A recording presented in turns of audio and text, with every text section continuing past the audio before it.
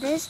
We're at our cousin's place, and because our auntie's just had a foal, so her horses just had a foal, so we're gonna go see it.